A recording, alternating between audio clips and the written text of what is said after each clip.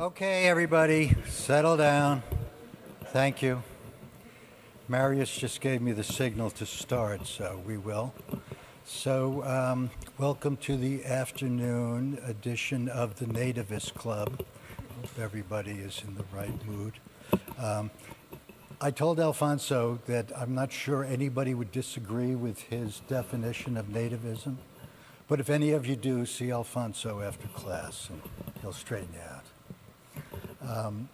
So this morning, Alfonso kind of laid out the rules of this meeting and what makes it different. There's one rule he left out, and not only did he leave it out, but he broke the rule, and that is introductions of speakers. So in the past, we have not given lengthy introductions at all, and two reasons. One, people know all these people already, and secondly, we didn't want to take any time away from them. Yeah, but that's not, Ingrid's not going to be penalized for this. It was understandable why Alfonso did that, because he had such a long history with Mike McCloskey, so that was forgivable. And I told them before Mike spoke that one of my all-time favorite papers, a science paper, was a study that Mike and Alfonso did on folk physics, which was published like in 1981. And I point that out just so you have a sense how really, truly old these guys are. So, you're very welcome. Okay, so our first speaker is Ingrid Johnsrude. I can tell you that she's from Western Ontario, and I'm not going to tell you anything else, except that we're thrilled that she accepted our invitation. Well, thank you very much, Alex. I'm thrilled to be here. Perfect.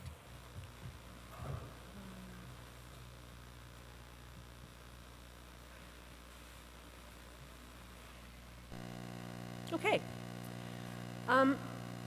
So in the spirit of spring, I thought I'd present some relatively new work here today, some nice chewy data that maybe we can talk about afterwards. This was the title that I submitted to Marius, but in preparing this talk, I realized that preparing a talk is a lot like packing for a trip. You take out everything you think you're going to need, and then you put half of it back. And there just wasn't space for the brain, so there won't be any brain in this. It's going to be all good old-fashioned psychophysics. Yay!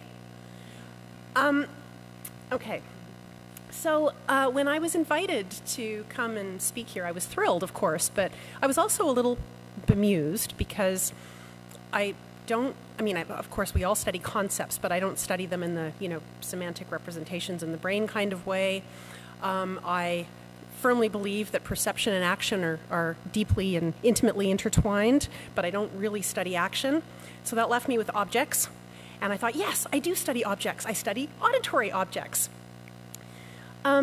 Specifically, in the work that I'm going to be presenting, I'm going to be talking about voices. And voices are a really interesting kind of object because they're actually two objects in one.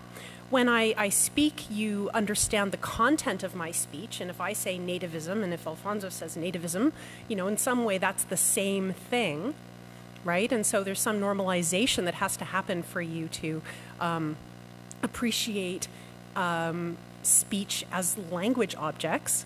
But at the same time, voices are highly distinctive. Alfonso has a very different voice to me, and that's appreciating the voice as an object in a very different way. You may have a pre-existing representation of Alfonso's voice. You may have a pre-existing representation, maybe at least some of you will, of my voice, and those are quite distinct. So voices are interesting for that reason of being kind of two-faced. So when I say objects, I'm really talking about speech and voices.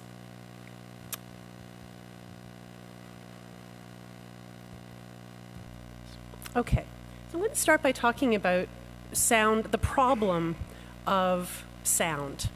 And I'm going to start with a quote from Wolfgang Metzger's book, Gesetze des Sehens. I apologize to the Germans in the room for my pronunciation.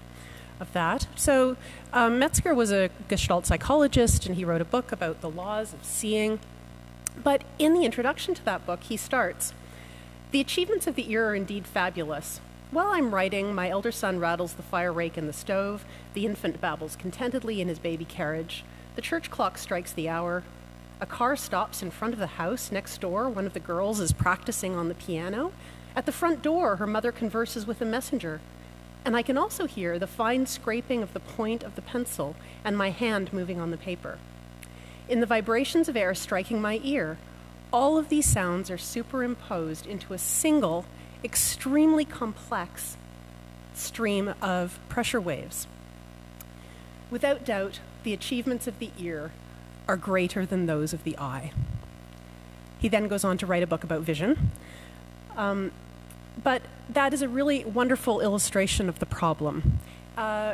Chris Plack, a psychoacoustician in the UK, has his own take on this problem. This is his pictorial representation of that essential problem. Here he is with his girlfriend talking to him while they're listening to music, and there's car traffic outside. All of those waves are mixing together.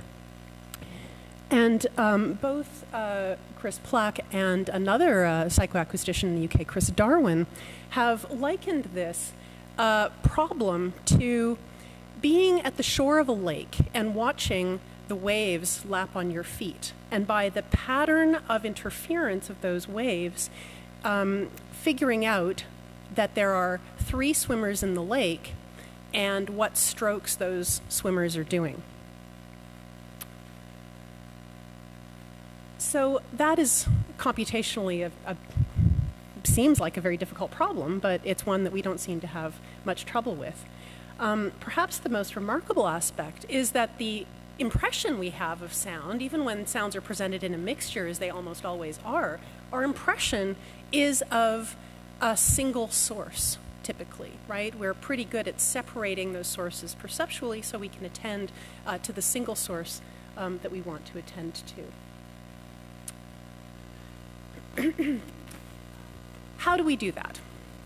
Well, there are a number of different mechanisms that have been proposed. A lot of these are based on Gestalt ideas. Al Bregman wrote a very long book in 1990 that illustrated a lot of the principles underlying auditory perceptual organization, called auditory scene analysis in his world. And of course, there are primitive grouping mechanisms that are based on the acoustics of the sound. So characteristics like frequency, timbre, onset time, we group according to the similarity or dissimilarity of those things. Proximity in time matters. And I'll give you an example of that here. So this is a bit of foreshadowing. I'm going to come back to this task. This is a rather peculiar task developed by folk in the American military for studying multi-talker intelligibility under different circumstances. All of the sentences are of the form ready call sign, go to color number now, so ready Baron, go to green 7 now, for example. I'll play an example of that.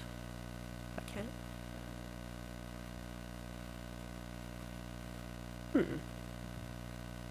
Ready Baron, go to green 7 now. Right. So that's pretty, and all you have to do is on the matrix in front of you, you just press the color number coordinate to which Baron was told to go. Pretty easy if you only have a single talker. Gets a little more difficult if you have multiple talkers. If the talkers are of different sexes, it's not so bad. Ready Baron, go to green 7 now. Meh. If the talkers are different people but the same sex, it gets a little more difficult. Ready Baron, go to white 6 now. As a hint, it's always green 7 that Baron's told to go to, in case you're wondering. And then if it's the same talker, right, games you can play if you're recording people, it's really hard. Ready Charlie, go to green 7 now. And that difficulty is reflected in accuracy rates, as you might expect, where when you have the same talker, as shown here, the ability to pick out that color number coordinate is rather poor. Whereas when the talkers are of different sexes, so their fundamental frequencies, their voice pitches are very different, then it's a lot easier, right? So this is just an example of how acoustics can facilitate perceptual separation of two voices.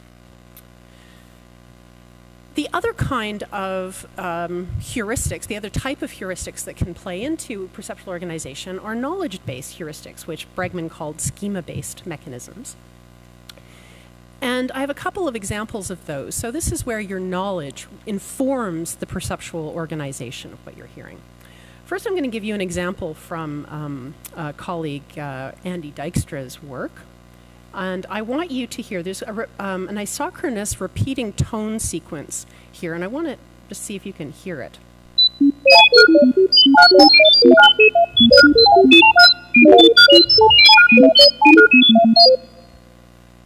Anybody hear a repeating tone sequence in there? Ah, very good. Okay, here's a clue.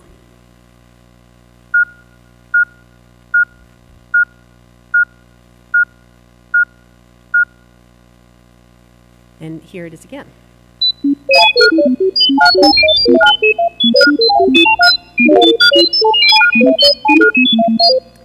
So once you know what you're listening for, it all seems so clear, right? So your knowledge is really informing your organization of that otherwise inchoate tone cloud.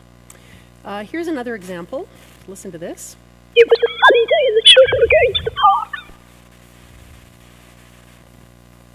What was that? Some shaking heads. I'll play it again. Okay, for those of you who've experienced sine wave speech before, you may have recognized that as sine wave speech. Here's what you heard. Okay, I'm not going to say it, you're just going to read it. Now you're going to hear it again.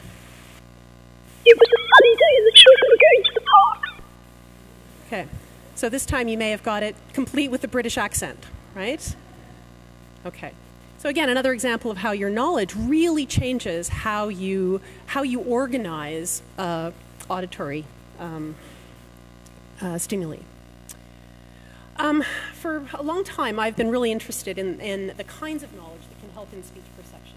And in part, this is because I'm interested in older people. I'm becoming an older person. I have many older people that I care about, and it really bothers me that as people get older and peripheral hearing changes, it can be difficult to communicate. Social events aren't quite so rewarding. So how can knowledge and experience mitigate the effects of peripheral hearing loss? That's where I started with this. So in starting down that road, it's helpful to think about, well, what kinds of knowledge are there that could help? And I'll just go through some that have occurred to me. This is not by any means exhaustive. So if you think about a communicative situation, you have a talker who's intent on conveying a message.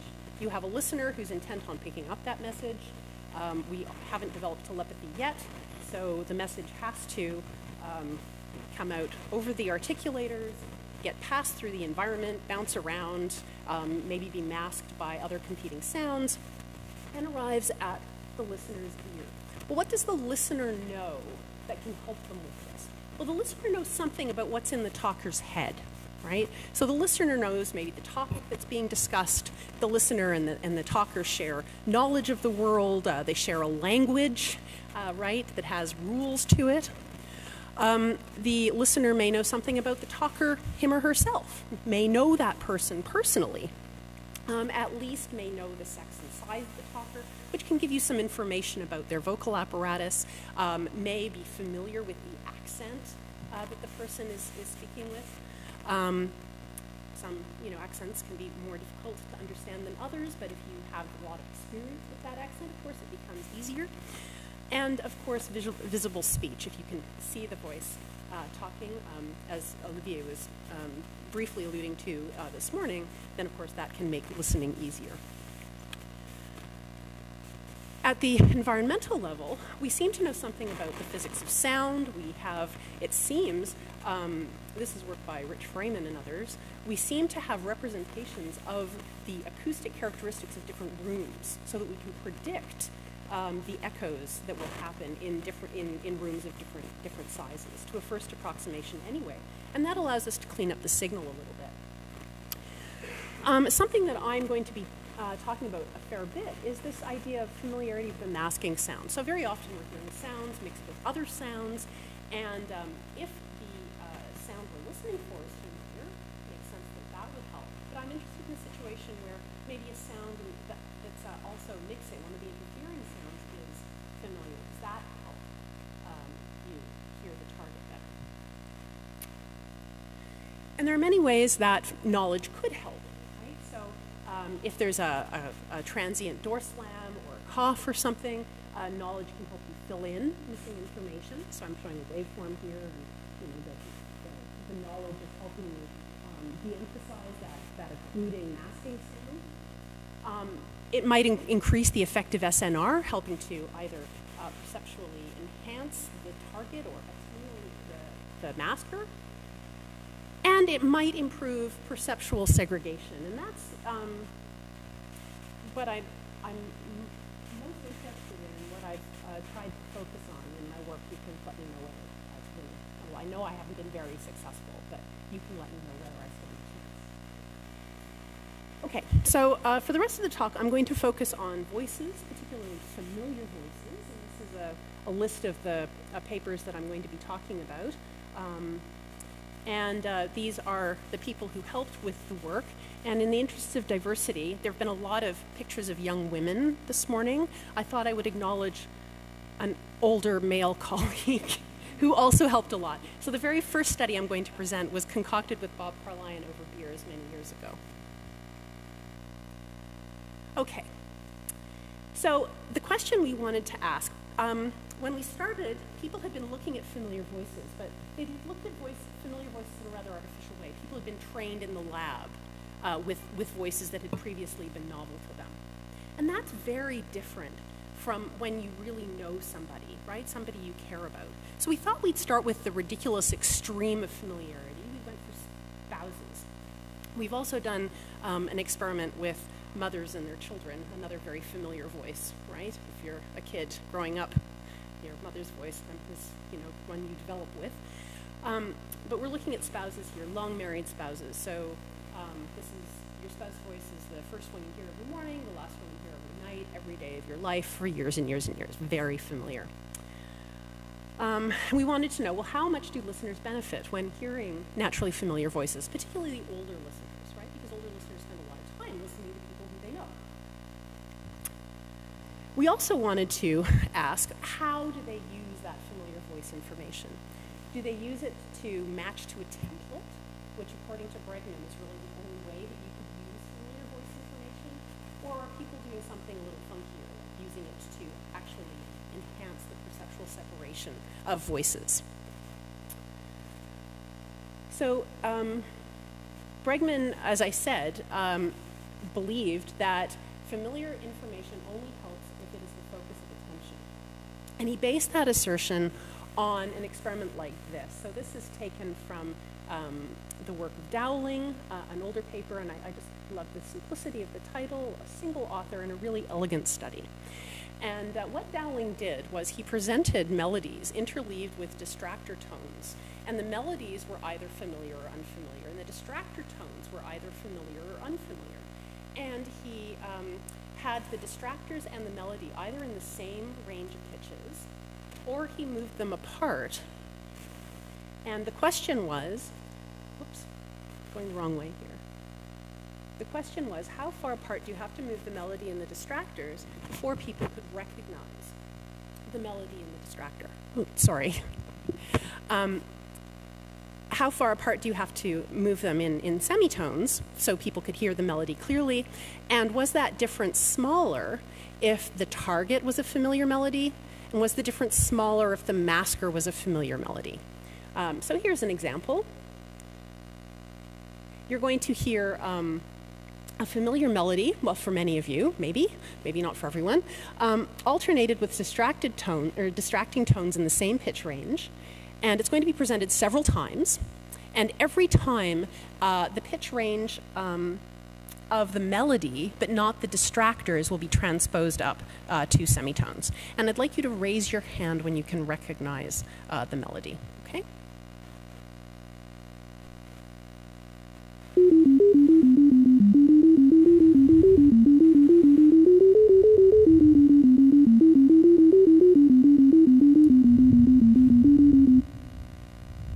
Anybody?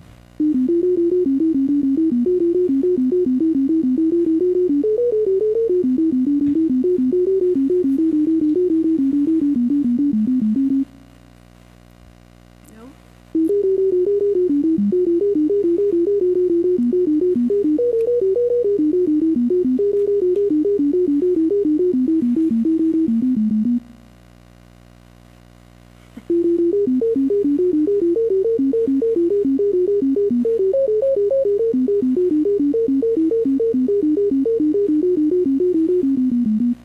Okay.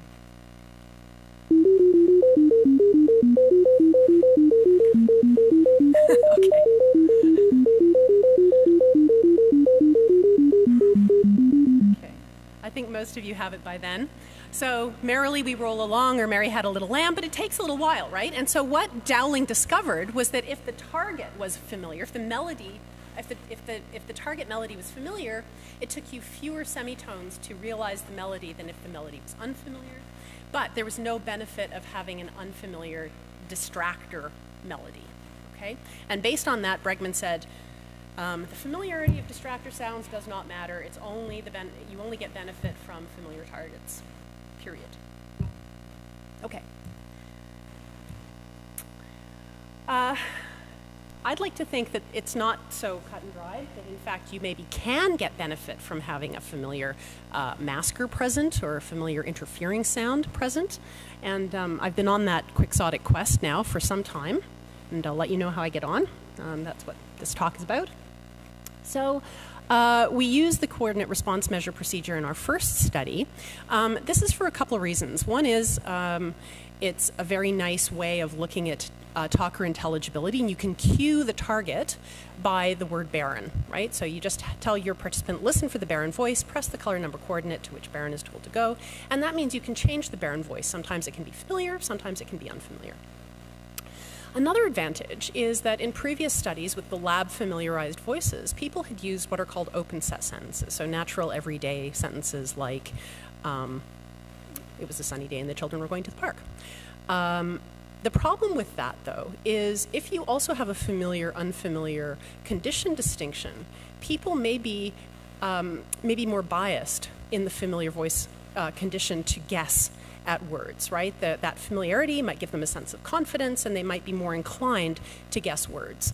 And as the Canadian hockey player Wayne Gretzky said, you miss 100% of the shots you don't take.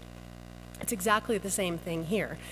You sometimes get a shot even if you've taken it wildly, sometimes it goes in the net. So sometimes if people are guessing, they're going to guess right. And so you could have an intelligibility difference in open set sentences, not due to a difference in sensitivity, but just because people are guessing more for familiar voices. So we wanted to avoid that. Here, there's a single response in every trial. The groups we tested were older people and middle-aged people. We had approximately equal numbers in those two groups, and you can see that they'd been with their spouse for a very long time, 27 years, 35 years. So these are really familiar voices. And we tested everyone with 3 voices, the voice of their spouse, and then 2 unfamiliar voices who were other participants in the study, who weren't familiar to the listener, but who were sex matched to the spouse. So Bob Carline calls this a wife swapping study for that reason. So the target voice was familiar. The masker voice could be unfamiliar. That's this condition here. Or we could have unfamiliar target voices and a familiar masker voice. Or all of the voices could be unfamiliar. Where's my cursor? There. All the voices could be unfamiliar. So we had effectively 3 different conditions, and we ran this at multiple signal-to-noise ratios in a windowless soundproof booth. It was very exciting for the participants. And here are the results. Here you can see there's a very strong effect of signal-to-noise ratio, or target-to-masker ratio in this case, right? So this is the relative intensities of the target versus the masker phrases. When the target was familiar, we see a very robust benefit to that. And we also saw a marginal benefit when the masker was familiar. And these are large benefits. So on the order of 6 to 9 dB benefit for a familiar voice as when you're listening to it, when it's the target, and about a 3 to 6 dB benefit when the masker is familiar and you're listening to a voice you don't know. So we would seem then to have, because we have this familiar masker benefit, we were going to conclude that, okay, what a familiar voice is allowing you to do is to perceptually segregate 2 voices that you're hearing at the same time so you can attend to one or the other. Okay, that was our tentative conclusion. We found some interesting age effects in this study. the first one we found was, well, this particular graph is not very interesting. So as age increases, accuracy declines. And at first blush, this looks like a peripheral hearing loss issue, right? Older people are more likely to have poor hearing, and we see that in the plot. Well, when we look at the familiar masker condition, we also see a slight negative correlation with age, but not quite as big, but not significantly different. But in the familiar target condition, we see no such decline with age. Okay? And so this is implying that this impairment we're seeing here is perhaps cognitive, because the acoustics of the situation were very carefully matched amongst all three of these conditions, right? Somebody's familiar voice was somebody else's novel voice. So the voices heard here as targets are exactly the same as the voices heard here as targets, just swapped around. Now you might think, well, maybe this is a ceiling effect or something. So we looked at conditions that were equated for performance at different target to masker ratios. So we took a target to masker ratio where the performance in the novel baseline condition was equated to performance in the familiar target condition. We did that here. And you can see the same pattern applies. So even when the listening conditions are relatively advantageous, as here, plus 3 dB, it's a pretty good target to masker ratio, we still see this decline with age. So this isn't an audibility thing. This is a cognitive thing, we think. Another interesting aging effect was that, if you remember, we had two groups. We had a middle-aged group, 44 to 60, and then we had an older group, 60 to 80-ish. And we saw a different pattern of performance in those two groups. So in the middle-aged group, we saw as much benefit nearly in the familiar masker condition as in the familiar target condition. There was no difference between those two conditions, and both of those were better than the novel baseline condition, of course. In this slightly older group, we saw a different pattern of results where performance in the familiar target condition, when you're listening to your spouse, it's all good, right? But then when your spouse is the masker, no benefit, just as though they were a stranger. So that was quite interesting. Not sure what to make of it, except that it may be an artifact of the materials, and I'll get to that in a moment. So this all hinges on this familiar masker benefit being a real thing, right, in the younger people. And I worry that it may have to do with the materials that we were using, with the particular task that we were using. So before I get to that, I'll just conclude what we tentatively concluded from this study, and then I'll go into picking the problems with this study and then how we address those problems. So we definitely see a robust benefit when the familiar voice is the target, which is good news for spouses going out for dinner everywhere. And we wondered whether this would be true for slightly less familiar voices. Foreshadowing, next experiment. And our middle-aged group, at least, benefited from having the spouse voice as the masker, suggesting that maybe having a familiar voice in the mixture is facilitating this stream segregation, but this may be an artifact of the materials, as I said. So what's the deal with the materials? Well, if you remember, all of the sentences are of the form ready, call sign, go to color number now.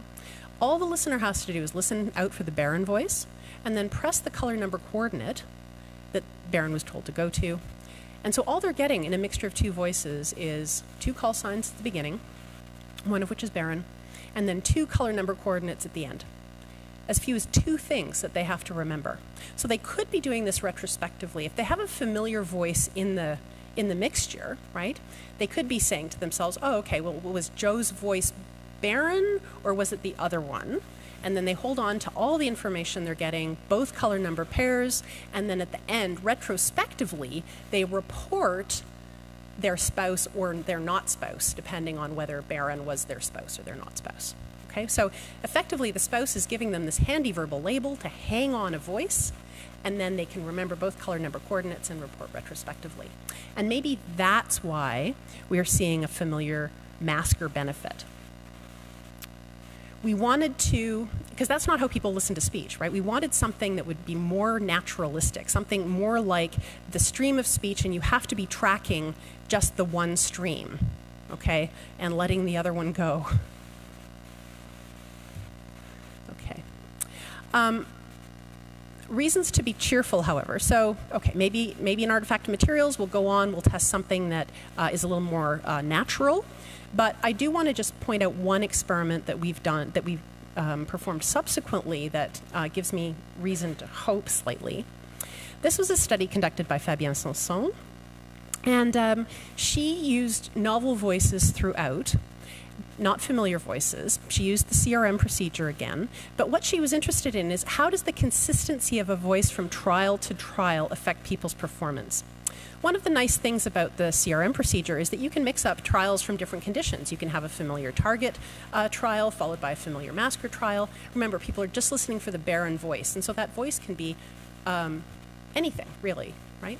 So you can mix up trials very efficiently. Well, Fabienne was interested in, well, what happens if you hold a voice consistent over trial? Do people benefit from that?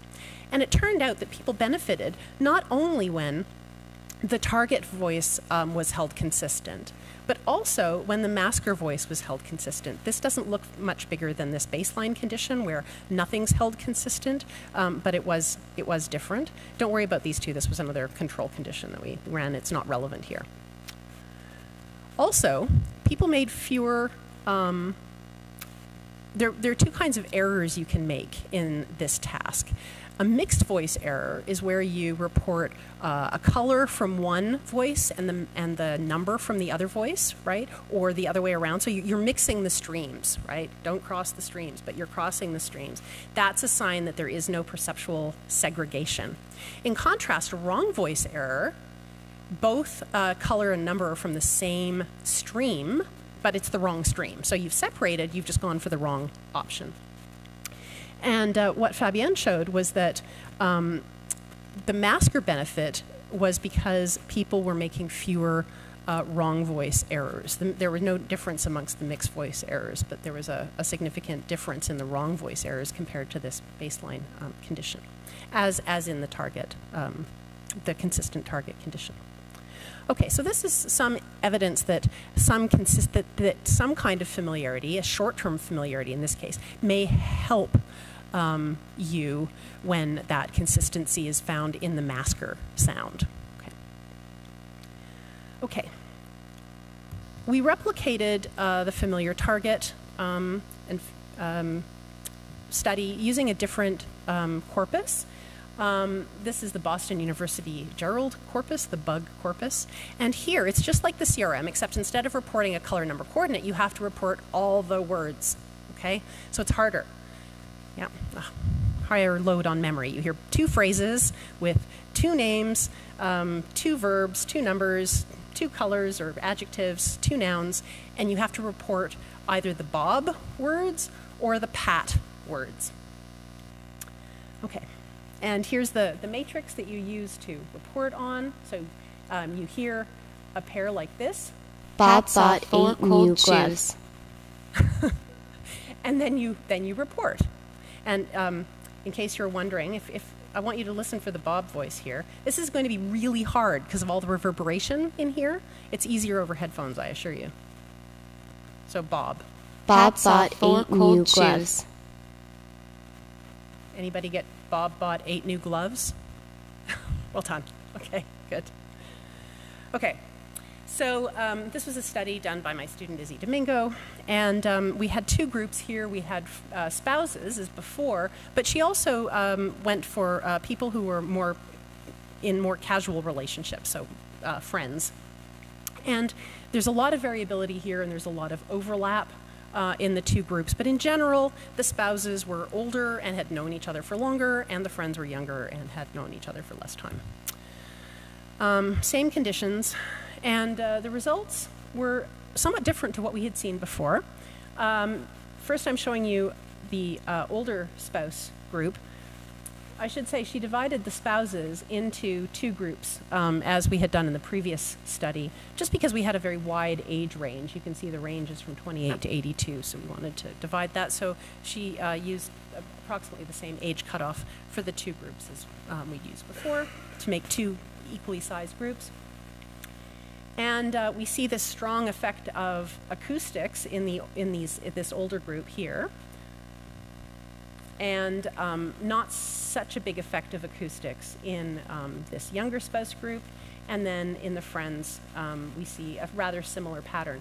There look to be differences here. There looks to be an interaction, but I assure you, we've looked at these data repeatedly, and there isn't an interaction. I think it looks like there is because Izzy's been a bit naughty, and she's started the graph, right? We're looking over a relatively compressed range here. So the only effects are that, well, there's a group by TMR interaction with the TMR affecting this group more than it's affecting these two groups. And there was a significant effective condition with this familiar target condition being the best. People are getting a benefit from listening to the voice they know. Those are the only effects we see here.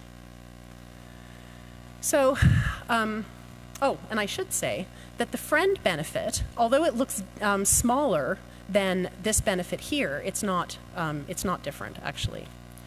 So we see a robust benefit for a familiar voice target.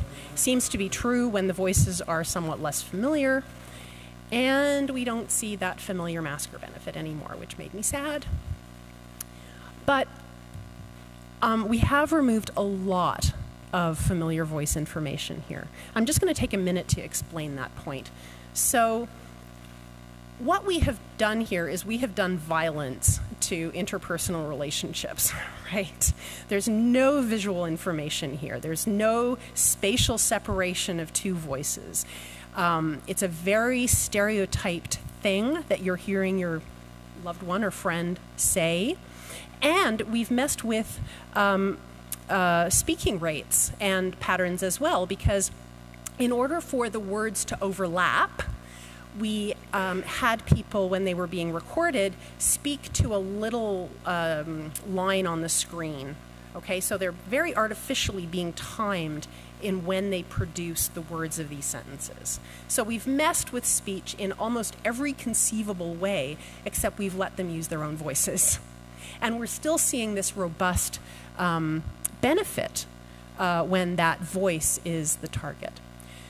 If we allowed talkers to be a little bit more natural, I wonder if we wouldn't see this familiar masker benefit reemerge.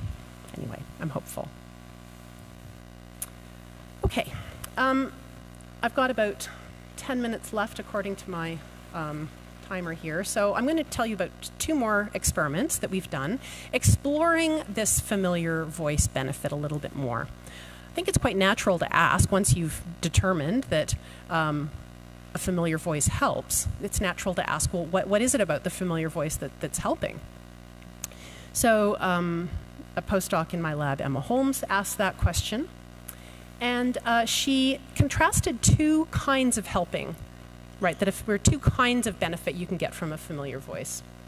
So to this point, I've been talking about the benefit you get from a familiar voice when you're listening in environments where there's a competing talker present. But of course, you know, we also use familiar voices to tell us who we're talking to, right? So we can ask, do the same acoustic characteristics that benefit identity recognition benefit intelligibility? And there's been some research on the characteristics that people use, what helps you in a voice to recognize somebody that you know, and both fundamental frequency and vocal tract characteristics have been found to be important for that. But we don't know about intelligibility. So just a brief primer on the vocal tract for those of you who may have known this at one point but have forgotten. The source filter model of speech production characterizes the vocal source as a complex harmonic tone generated by the vocal fold. So there's a fundamental, And then there are harmonic components, right, at integer multiples of that fundamental. And the amplitudes of those components fall off as a function of frequency.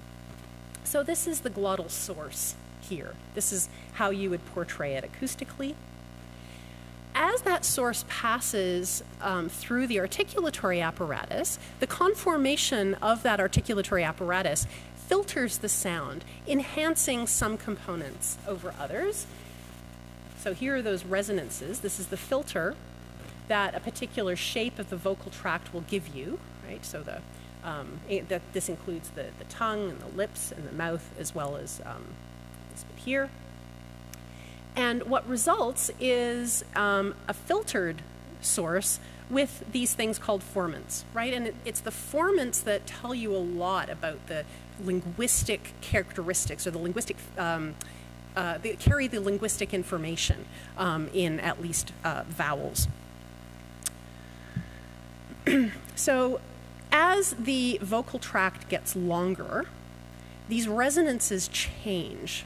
They spread out, and so the spacing between the formants increases. So we can simulate changing the vocal tract length by changing the formant spacing. And that's one thing we changed.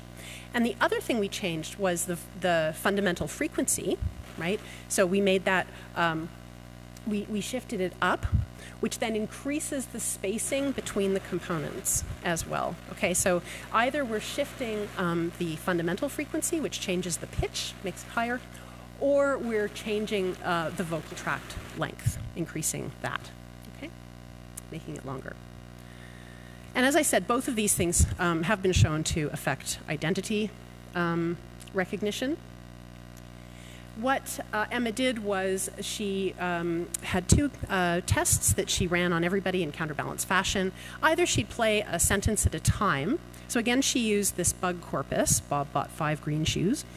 And she'd either play a single stimulus at a time and have people just say, is that your familiar partner or not?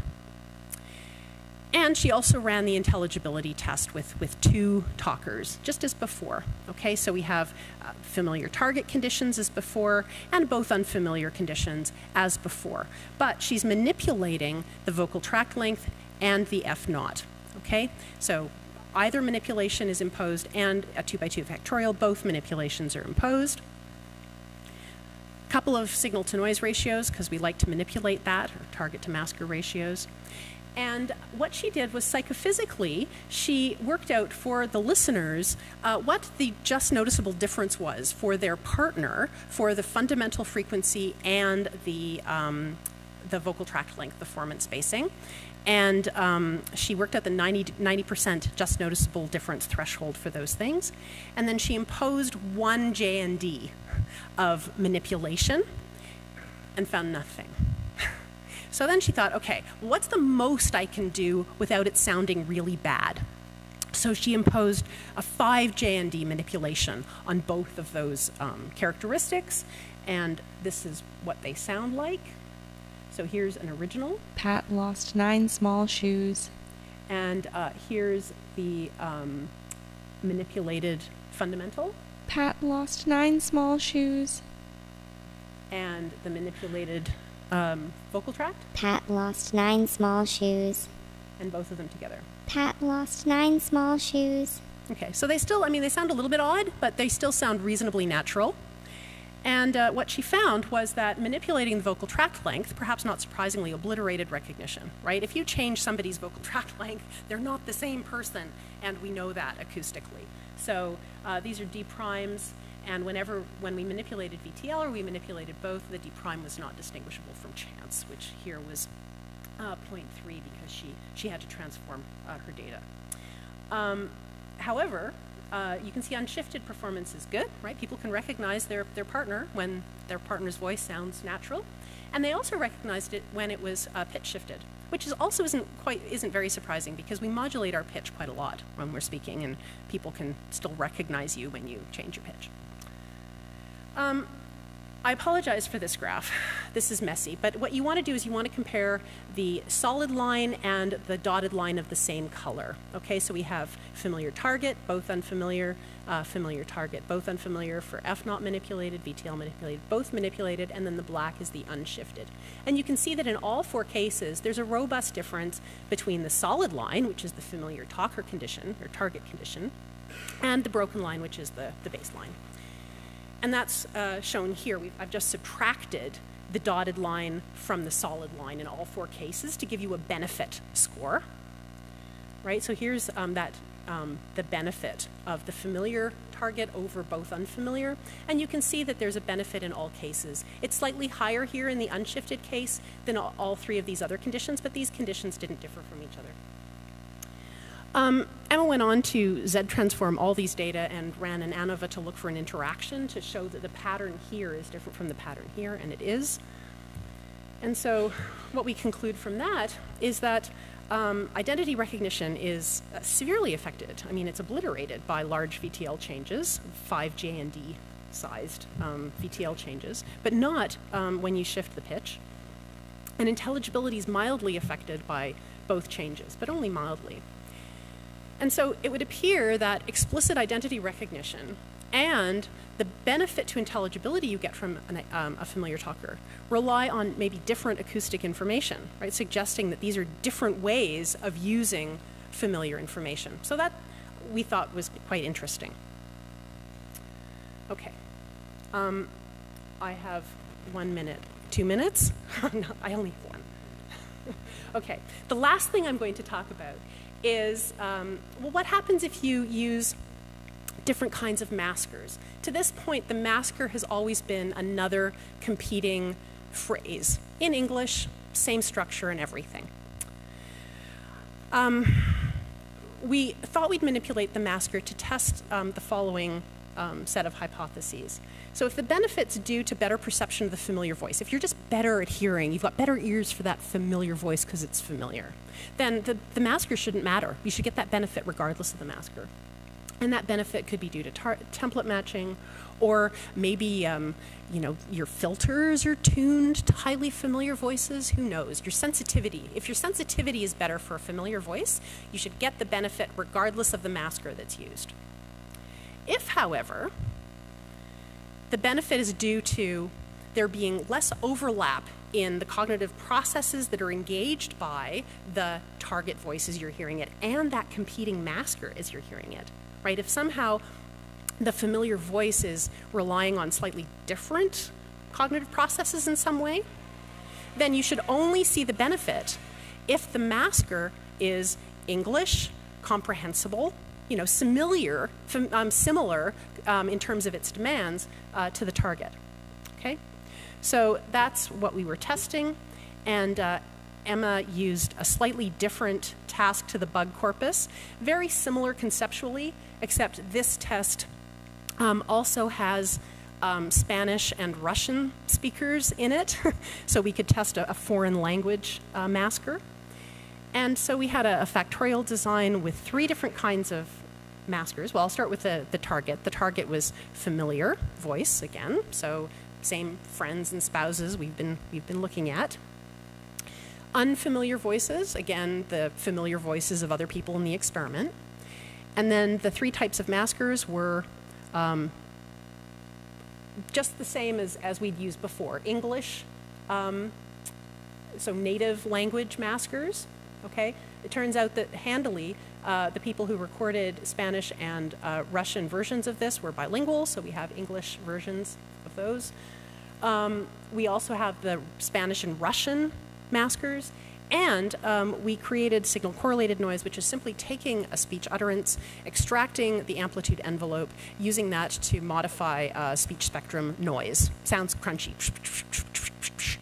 So that was the 3rd kind of masker. And these are the people she tested. So again, the pairs were very similar to pairs we've tested before, so friends and spouses. And this is what she found. So this is, she ran this test adaptively. So she was looking for the speech reception threshold, right? So the the signal-to-noise ratio that would allow people to get 50% of the trials right. Okay, so a low number means that you're really good at this, right? A number that's closer to 0 means that you really need a more advantageous signal-to-noise ratio to do the test properly.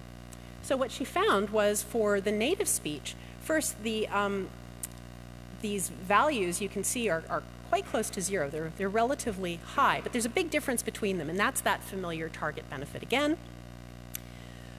When the masker was foreign, we see that actually you can do this test a lot better with a foreign masker. It's a lot easier. And there wasn't as much of a difference between the familiar and the unfamiliar talkers. And then when the masker was that crunchy noise, there was no difference here. So that suggested to us that, well, first of all, I mean, we observed that the type of masker matters. The benefit's not due to better perception of the familiar target voice, right? It's not due to better sensitivity for that target voice per se. It seems to be due to cognitive factors. We think that speech spoken by familiar and unfamiliar talkers may be perceived using, well, using cognitive systems that are somewhat disjoint. And this may be compatible with an episodic account of speech recognition, such that if you are familiar with somebody, you store their voice and maybe tokens of their speech episodically, and maybe that's how you're retrieving the meaning of these sentences or the words in these sentences when that talker is familiar. That would be one way that the cognitive process is engaged by familiar and unfamiliar speech could be distinct. So in conclusion, familiar voices are easier to understand. Yay. Good news for all of us. They may help when they're the competing speech. Jury's out. Hope so. Not sure. Got to do more tests. Voices of close friends seem to be as beneficial as voices of long-term spouses, and we're looking into how long it takes somebody to develop this intelligibility benefit. How long does it take before you have the maximum benefit? Acoustic correlates of vocal tract length are very important for interpersonal recognition, perhaps not surprisingly, since we don't change our vocal tract length very much and we do change our pitch. Even large manipulations, though, of pitch and formant spacing didn't eradicate the familiarity benefit to intelligibility, suggesting that, well, there's some other information in the voice, some other information in the acoustics that people are using to derive this intelligibility benefit. We don't know what those are. And the familiar benefit to intelligibility seems to be due to cognitive factors. And this is like the result I showed you for the very first study, right, where I showed that older people didn't show any kind of decrement when they were listening to their familiar partner. So this seems to facilitate cognition in some interesting way that we don't know very much about. And in case you're interested in what we're doing now, we're wondering about voice learning. What's the most efficient way to learn a voice? How long do you have to be exposed to somebody? Is it duration or is it experience that matters? Can we replicate our finding with more naturalistic materials? Because we don't go around saying, ready, Baron, go to green 7 now. And so it would be nice to be able to replicate this. I am worried about that bias problem that I mentioned earlier, where people will report maybe more or guess more voices if they're familiar, but I'm sure we can. There are ways to overcome that problem. We're starting to take this into imaging to see whether representations for familiar voices are different in some way to those for unfamiliar voices. And in general, I'm just really interested in the effect of unattended material, the familiarity of that unattended material on perceptual organization of attended material, right? So, well, perceptual organization generally, so that you can hear that attended material better. And this cognitive difference, what is it? You know, how are familiar voices processed differently from unfamiliar voices? So with that, I will finish with thanks to Izzy and Emma and Fabienne and Bob and you for listening to me. Thank you.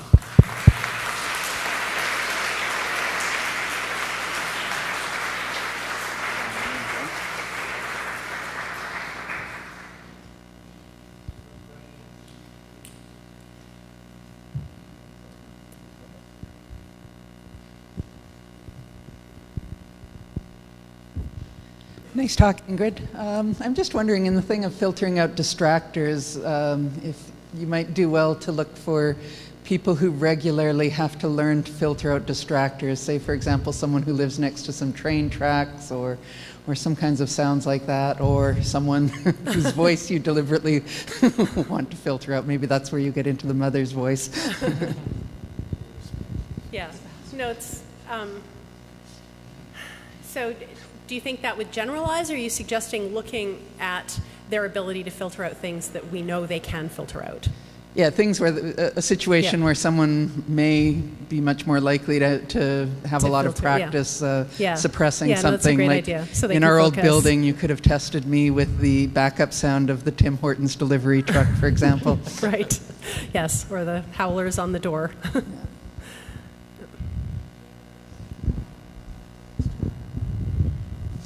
Hi, really interesting talk. Not something I know a lot about, but let me try to ask you. I was just trying to think about what processes you have to go through in order to perform the task and where the difficulty is arising. So it could be that you have to separate, the difficulty could be in separating the two signals so that you fail to separate, or that you're having difficulty processing the selected signal because of the unattended signal in some way that's not due to separation. Or I guess what I was, or you could be getting both signals and you had to, determine which one was the target signal and which one was not. So one question that came to mind is, in your barren thing, I wonder what you would find in your different conditions if you asked people to report both of the coordinates. So that the familiar masker, you might do better reporting the unattended coordinates, and you might still do better reporting the attended ones, and maybe that could give you some additional clues as to what's going on. Yeah, that's not something we've done. I mean, that is what we surmise, think might be going on, but we haven't tested it. You're absolutely right. I would predict that people would be able to report both coordinates, because in terms of the information, it is all there. When you hear these two-talker mixtures, you can hear both of them. And with the coordinate response measure procedure, where it's just the color number coordinates, you can hear both and report them. I mean, if you listen, it's pretty straightforward, actually. Your other question about why interrogating patterns of performance in more detail, this is why we have looked at errors, the types of errors people make, and trying to infer from the patterns of errors what might be going on, right? And so it's quite interesting and perhaps not entirely consistent with a perceptual segregation explanation that mixed voice errors don't differ amongst our conditions, right? So people, those are the errors where people are taking some elements from the one stream and elements from the other stream and reporting, that's a sign that things aren't segregated. And if people were using familiar voices to segregate, then we should see fewer mixed voice errors in that familiar masker condition, and we don't. We see fewer wrong voice errors. People are very good about not reporting their spouse voice, but we don't see fewer mixed voice errors. Yeah. Yes, and we haven't looked at that yet. Yeah, we've looked at random errors where people are reporting words that weren't in either sentence, or when people are reporting wrong voice errors. But we haven't looked for the signature that you would see if people were segregating, but then going for the wrong one versus mixing up. It's a good point. Yeah. Hi, Ingrid. Very nice talk. I always enjoy these examples of the masked speech and vocoded speech. And there was one example that I had never seen before, and I was very impressed that you can actually prime people or give information, cognitive information, by a written sentence instead of a spoken sentence. And that seems to speak to me in terms of, I'm on a thesis committee for a student in Georgetown at the moment who studies reading. So the big debate seems to be again, whether the visual signals that we use when we read are reprocessed and transferred into the auditory domain before we actually understand this. Okay. And this example seems to speak very clearly in favor of that auditory recoding. And I don't know whether you have an opinion on that, whether you know, one could actually use this. I mean, this is a big topic in dyslexia, for example. You know, is dyslexia a visual disorder, or is it an auditory disorder? And these kinds of examples, I think, speak to the fact that audition is much more involved in reading than we actually think. Yeah, well, what we don't know is whether it's obligatory or not. Certainly, the red forms can make contact with auditory sound forms if it's helpful. I mean, what's interesting in a multilingual group like this is that, well, what I don't know is whether that example works equally well if you are not a British English speaker. It works okay for me, but I know those materials well. So, I mean, I guess empirically you could ask, does the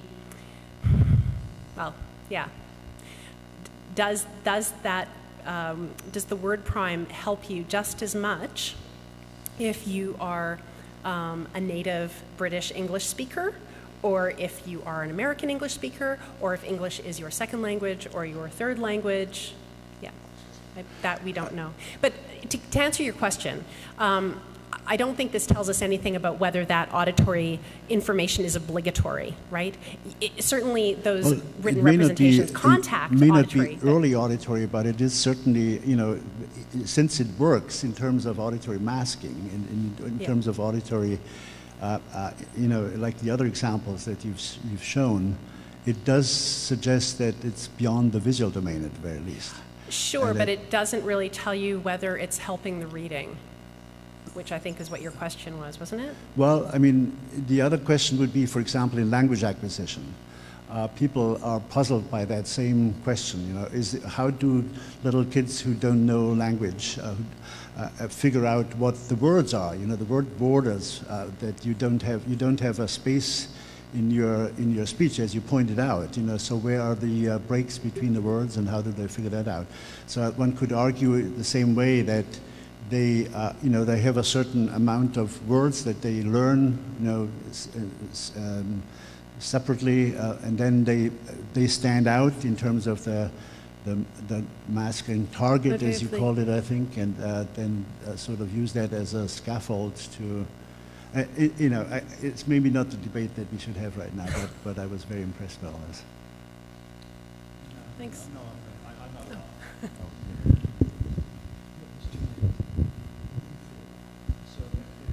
Yeah.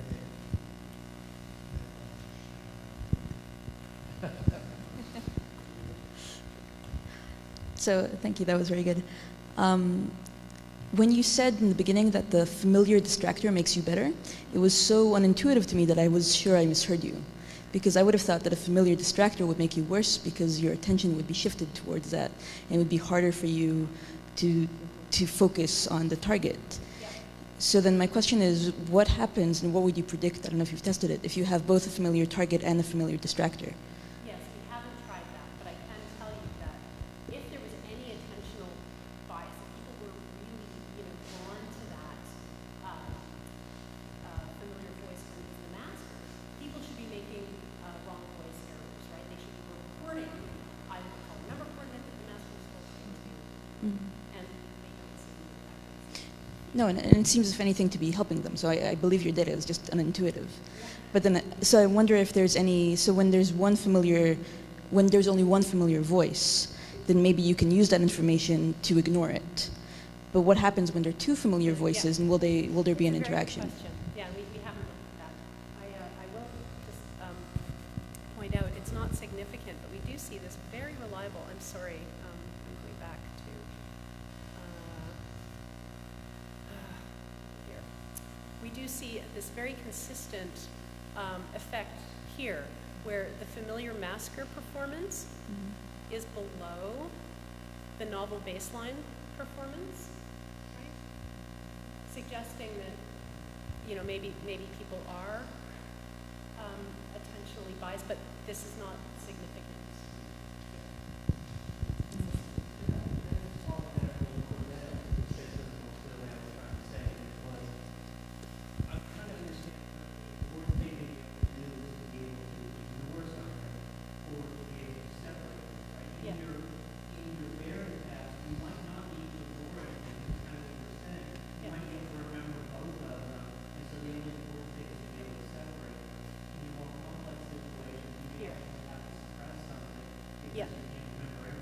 Yeah. And yeah, that's a very good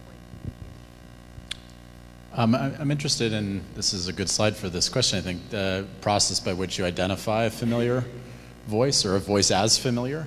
Right. How do you know? And I thought that the sort of speculation that you presented about it maybe being dependent on episodic memory is very intriguing, because it suggests that there are other cues aside from the sound itself that might be priming people in some way, and that could allow it to extend far beyond, you know, an individual partner or friends, right? So you could do an episodic memory experiment, you know, where you introduce faces that are paired with voices, and can you induce these sorts of effects, or does it require extensive experience? You can train. It takes. We're working out now how easy it is, how easy it is to train voices. We have a very interesting negative effect where we had people listen to audiobooks, and we thought, oh well, that should familiarize people with voices, and then we'll test them on an intelligibility task using corpora like these, recorded by the same voices that recorded the audiobooks. No effect at all. So no benefit, even from 6 hours of listening to an audiobook. People were no better at hearing, at understanding that voice when it was producing sentences like this. Which I find peculiar. People in the past have trained voices, but they've trained them with a little bit more information. So they've had people explicitly attend to the voice and then assign a name to it. So they've given it an identity. And I wonder if there's an interesting disconnect between just hearing a voice as a vehicle for content, in which case you don't pay any attention to the voice at all, or explicitly learning something about a voice. Sorry, that's not No, that's exactly what I was, you know, in the social cognition literature, they often do these manipulations of providing personality details, vignettes about somebody's behavior to try to build up really rich identities, and I wonder if you could get better, faster learning of voices in that case. Yes, we're wondering exactly the same thing. Oh, sure. I have a question. It's just really an empirical question. So in that sentence reading priming thing that you showed, if you just give half the sentence, does that prime the whole? In other words, if they just hear the first couple of words, I see. Yes. Can they still disembed the entire thing? Yes, we haven't done that, but we've done something similar, where instead of giving people the verbatim sentence, we give them words that are semantically related to words in the sentence. Oh, yeah. In fact, they were sort of like newspaper headlines. I can't recall any offhand, but the important thing is they were 3 words for each sentence, and the words did not appear in the sentence, or any of the morphological variants didn't appear in the sentence. They were just related in meaning to the sentence meaning, and that produces an enhanced intelligibility. Yeah, you get the same kind of effect. Well, similar. It's not as big, but yeah. Thank you. Just a question out of pure curiosity. The most familiar, but in some ways also least familiar voice we have experience with is our own. If you test that, what does it look like? You get a target benefit. We did that with the mums. So we did. I didn't No. I didn't mention it. So I don't have the data for that precise condition here, but we tested a subset of. We recorded mothers, and we then tested the children and the mothers. So we tested the children listening to their mom's voice and other moms, and we found, as you might expect, they were better at hearing their own mom than other moms, and they weren't very good at ignoring their moms, so that's good. We also tested the moms with their own voice and the voices of other moms, and we found a benefit there. It was, it looked similar in size. The study was a little underpowered, but it's such a robust effect that it was significant, but it didn't really allow us to compare it in magnitude to benefits we've seen in other studies. But there's definitely a benefit there for hearing your own voice. Now, of course, when you hear your voice recorded, it's not the same, right? Yeah, but we still see the benefit. I was wondering about the familiarity definition here, or maybe the function of the familiarity, because you may think that maybe the thing that drives this significance for the familiarity voice is the beneficiary of the voice for the person who hears it. And what I mean is that you might hear some voice not very often, but it is very significant for you. You can benefit for hearing this voice. Maybe it can warn you, maybe you get some emotional strength from it, and maybe that's what drives the whole modulation of the signal that you hear. Right, so you're saying it's not so much the experience per se, it's the quality of the relationship. Effectively. Yeah, that's a very interesting point, and I think it's kind of related to what Nick was saying earlier, right? That these voices have to be meaningful to you in some way to make you believe that whatever was the significance of that person to you, if that's going to in some way facilitate.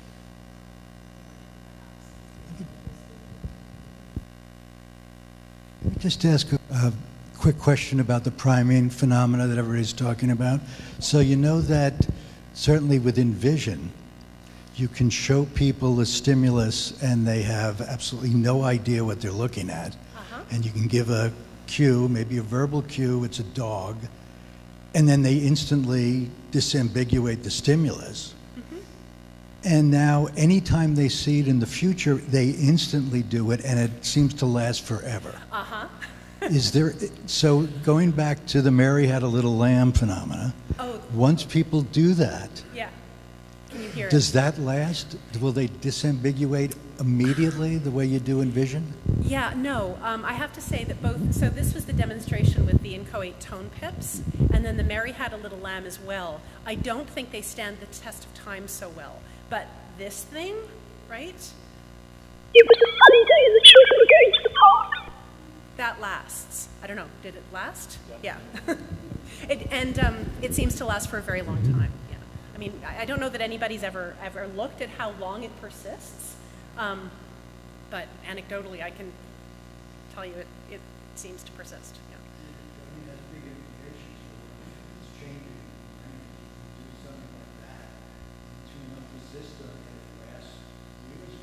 For this particular thing, right? So we have done studies where we've looked at how well learning on it generalizes to new sentences and new words, and that does seem to happen reasonably quickly. We don't know how long that lasts either. That's a different, it's probably a different kind of thing to learning a specific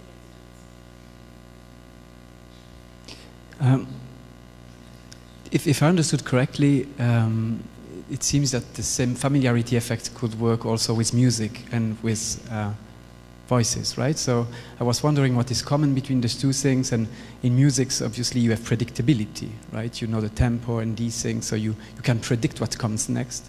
So I was wondering in the voice, if a similar phenomena could occur also, like the prosody of the voice, that you could actually predict the stream of sounds that will be produced by that person, because you know how this person temporally speaks, and then you can basically filter out that more clearly.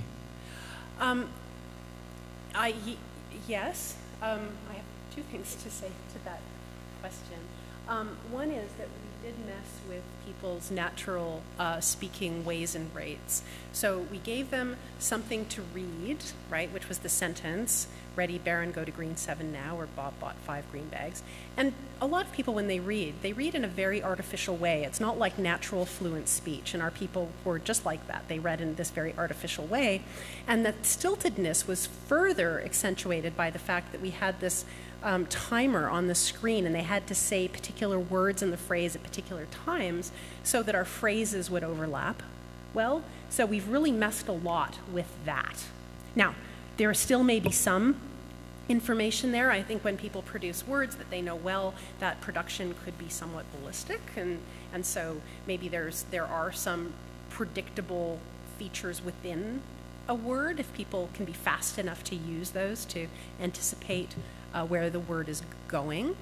I'm not sure that's necessary in this kind of closed set test where there's a fixed number of things that it could be, and green is different enough from blue that you don't need that kind of fine phonetic detail to make the discrimination.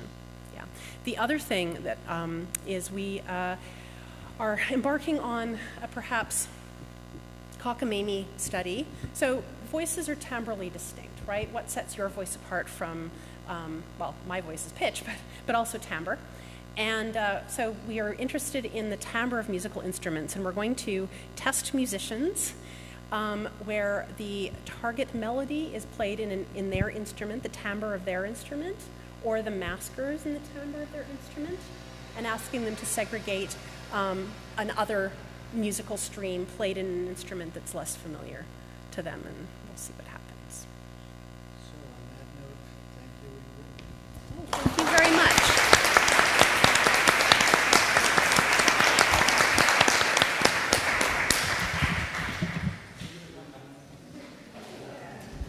Thank you.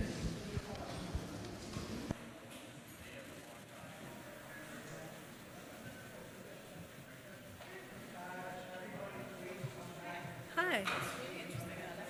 Oh, thank you. posters and coffee now.